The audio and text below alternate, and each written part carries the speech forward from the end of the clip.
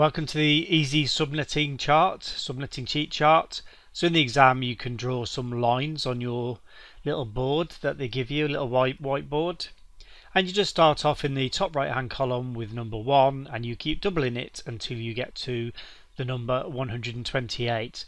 So this will be 1 octet, which is 8 binary places. So these are the only possible values for each subnet. And then in the left hand column you will start off with the first value. So if you like, you can put a tick in the 1 to 8 column, which as you can clearly see here gives you 128.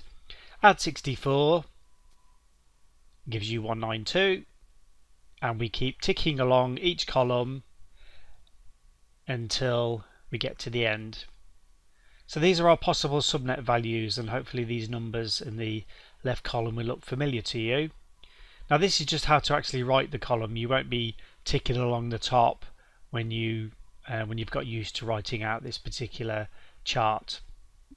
And this will allow you to, using the tick system, answer any subnetting question or any network design question quickly in your exam.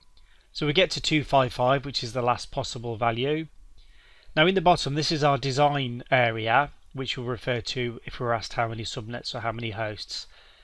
And all we do is add the powers of 2 together.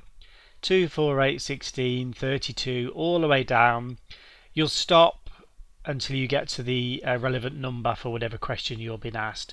For this example, I'm just going to stop at 256, but obviously you could keep going. Now there's 2 columns we're going to need here, one for our subnets and one for our hosts, and we have to take 2 away for our host value, one for the subnet and one for the broadcast. Alright, so that's the end of the chart. Thanks for watching.